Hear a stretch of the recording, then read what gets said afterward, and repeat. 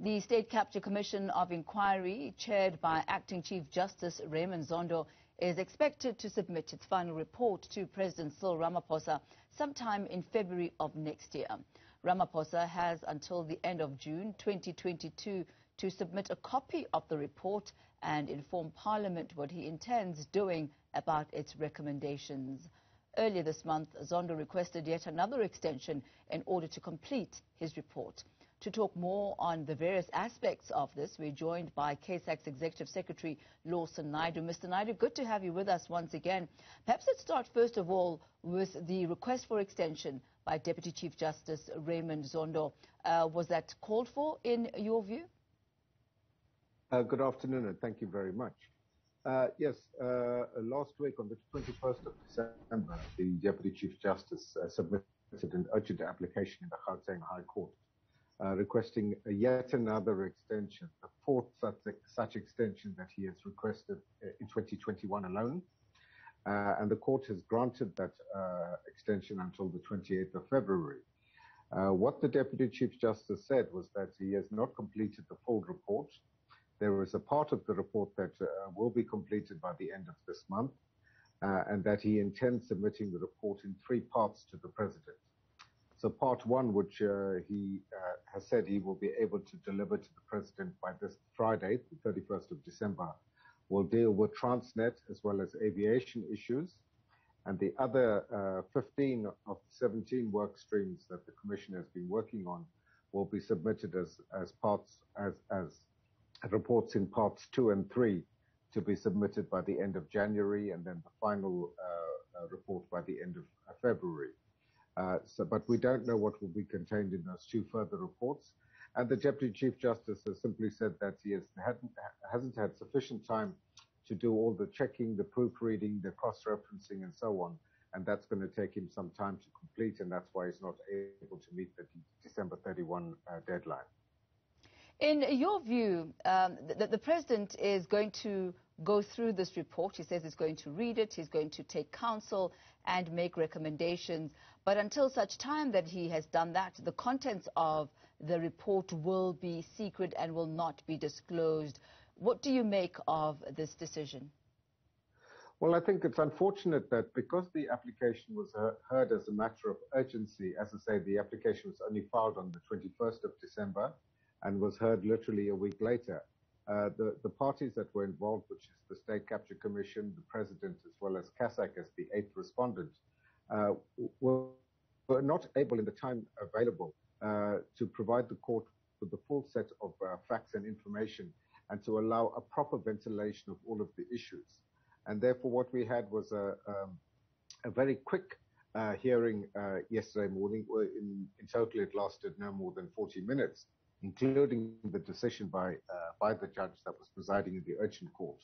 Whilst it's absolutely reasonable for the President, to whom the report must be submitted, to have a reasonable opportunity to study the report before it is made publicly available. But the order that was granted means that we could be in the dark for a period of up to 4 months before that document is released to the public. And that would, in my view, seem to be an exceptionally long period, given that all of the evidence that has been heard in open. We've all listened to and seen the evidence provided. And the South African public are eager to see the report. So one certainly Mr. Naidoo? Hopes that the President, and he can do so before he has determined what implementation plan he's going to put in place. Well, the 4-month period that the President says is going to take in order to mull over this report, how does that time disadvantage South Africans in any way? Or what impact does it have then on law and perhaps other agencies who are dependent on the contents of that report? Well, that's precisely the point that CASAC raised in our submissions before the court, was that whilst the President may well need time to think through some of the structural and perhaps legislative changes that might be required as a result of the recommendations of the report, there are other aspects of it, such as matters of referral for further investigations and prosecutions to the law enforcement agencies that do not require that length of time.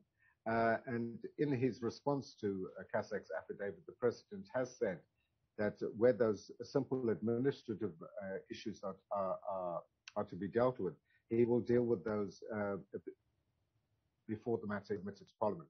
So we take some comfort in the fact that there will be some action that will be taken before his full implementation plan is presented to Parliament. Are there issues perhaps of state security that may be contained within that document that cannot be quote-unquote leaked before an appropriate time or before appropriate recommendations and plans are put in place by the President?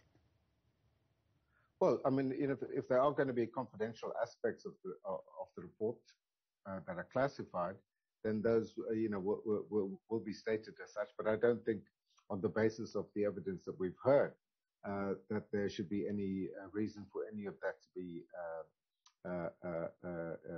classified in any way. And I think that, you rightly point to the fact that if the report is going to be only released after 4 months, the chances of its leaking become greater by the day. And we would rather that the President put it out there for public comment and for government and the presidency to engage with the public on the findings and the recommendations and reaching conclusions based on an informed input by all relevant stakeholders. As far as the leaking is concerned, that is a possibility, as it is in instances of this case. The 4 months is a long time. Should there be a leakage of any of the contents of this report, what impact will that have on the outcome and perhaps the enforceability of some of the recommendations? Are there any negative aspects to a possible leakage of this report? Well, not in that sense, there wouldn't be. But, one wants to avoid those situations where reports are leaked or parts of the report are leaked. And therefore, in the interest of openness and transparency, that the report should be made public as soon as is practically possible. As I said, the President rightly needs some time to familiarize himself with the contents of the report before that happens.